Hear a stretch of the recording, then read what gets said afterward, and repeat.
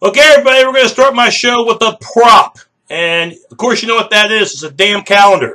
Of course, we're getting ready for Oklahoma and Iowa State.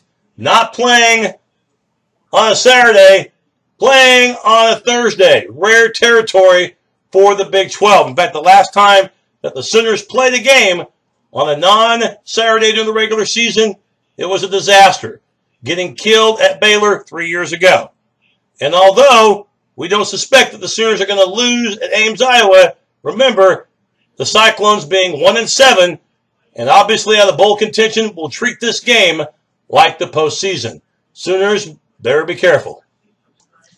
Isn't it funny how the dimensions of a Thursday night game change when it involves your team? Yeah, and rarely do Bob Stoops' teams play on Thursday, okay? This will be the shortest preparation time that the Sooners have had in between games in his tenure. And he's been there since 1999. Coming off the Kansas game, I know Kansas aren't world beaters, but you still played a game this past Saturday, and 5 days later, you're going to be playing Iowa State.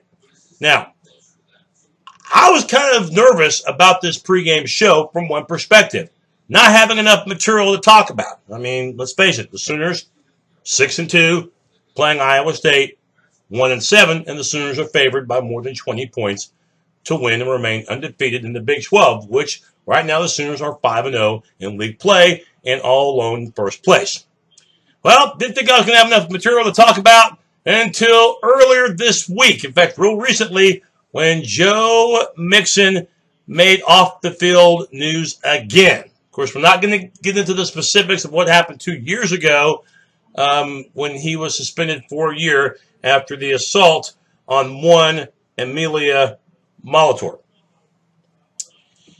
Well, this situation, although not as severe, not even close, but still, when you're pretty much on zero tolerance with your team, which Mixon is, you know, he's done what he's been asked to do off the field since that, you know, assault, which, by the way, still hasn't been fully resolved and probably won't be anytime soon.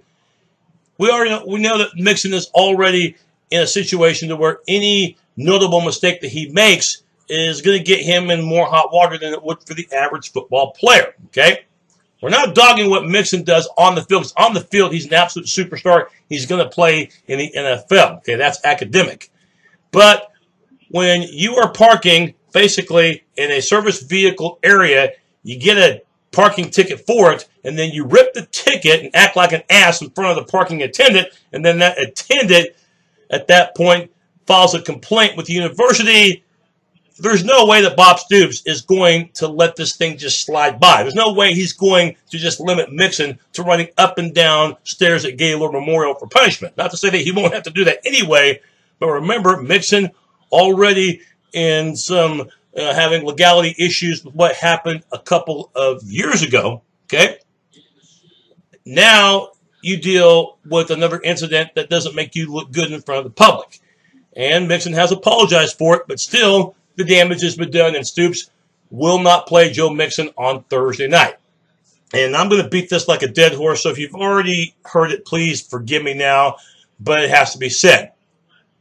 Sooners are damn thin at running back already, okay? You know, Rodney Anderson was injured earlier in the year, and that guy's had nothing but an injury-filled career. Who knows if he'll ever play again?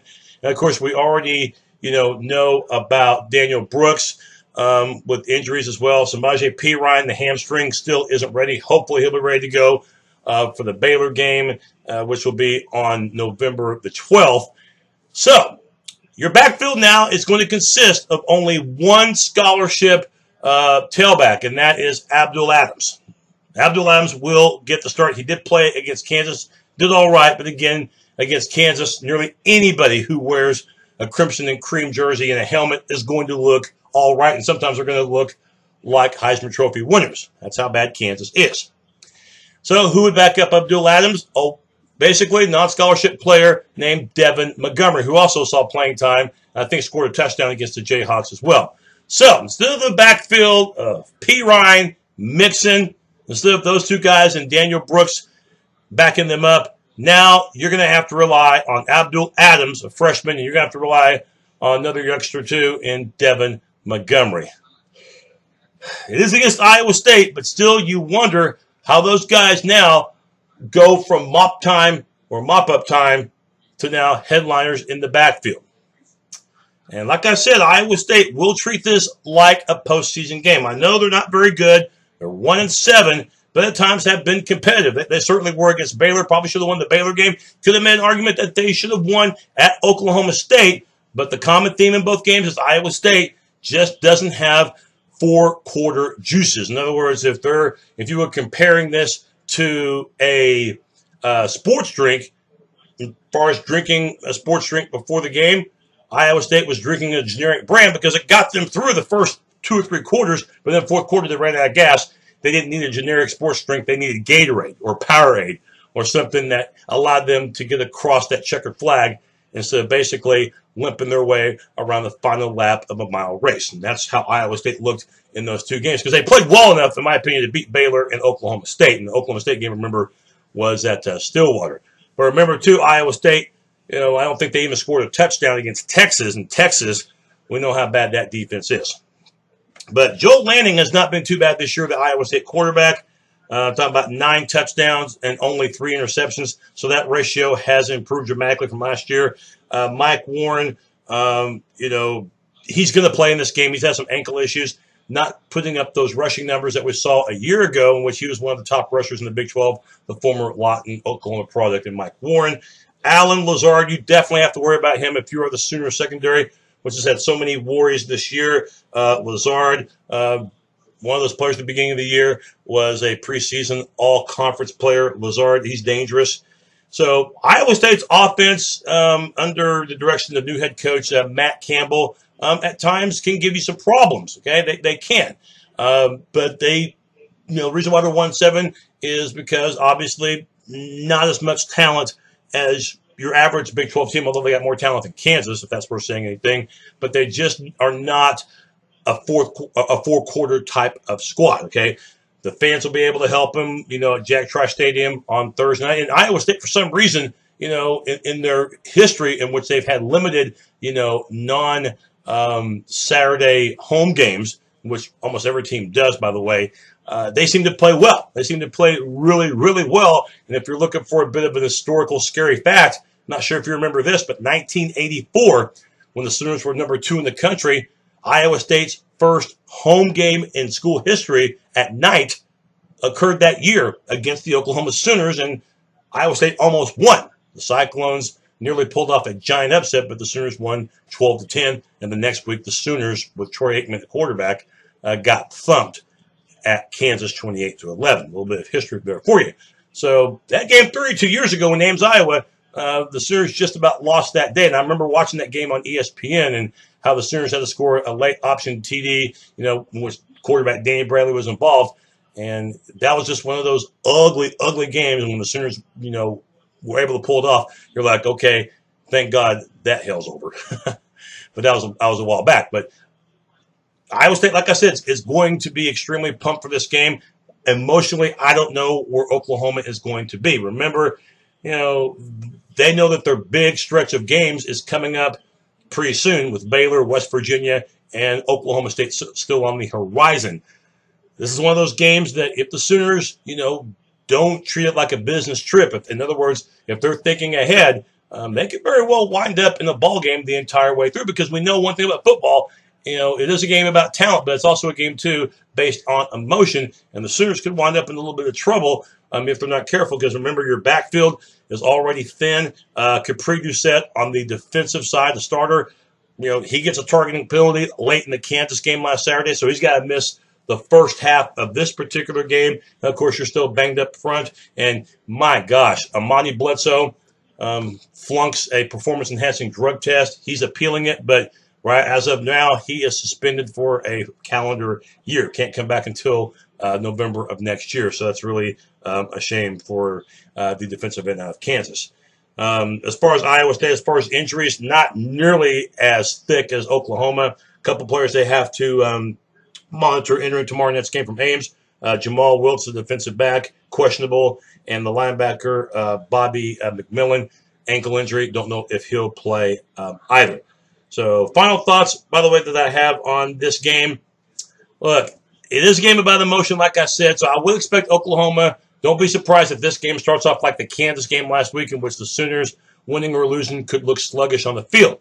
I do expect the difference makers in this game, though, to be the Oklahoma offensive line, which should be a great sign for no matter who the running back is. And don't forget about Dimitri Flowers either. Don't forget about Dimitri Flowers, and also, too, Baker Mayfield, who's #1 in the country in the important category of passing efficiency and leads the Big 12 in TDs and completion percentage. Baker Mayfield, they'll need every bit of his leadership in this one. I think the Sooners, it's not a question of if they'll win, because I do think they'll win, but don't be surprised if this is not a name-your-score type game. I'm going to go 35-21. I'm going to say 35-21. Sooners win, but I don't think they cover that 20.5-point spread. Sooners, I think, will get tested in this game. I don't think emotionally this is a game that they're going to be very high for, but their talent and Baker Mayfield and the passing attack, I think, will prevail. And don't be surprised, too, if D.D. Westbrook does not have a big game, because I do think that Iowa State will do everything that they can. They'll double-team him. They'll make sure that he does not beat Iowa State. So, again, that could allow, Abdul Adams and Montgomery to have nice games running the ball.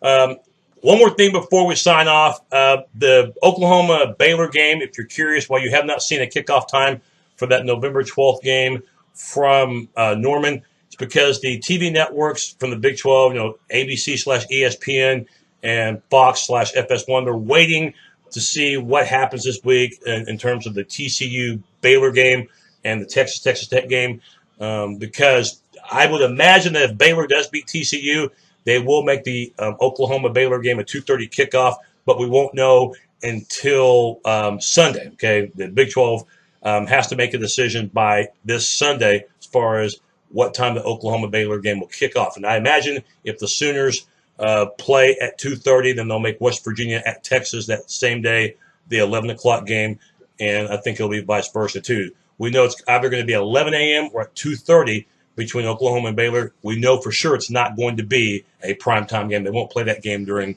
it won't kick off during the evening time.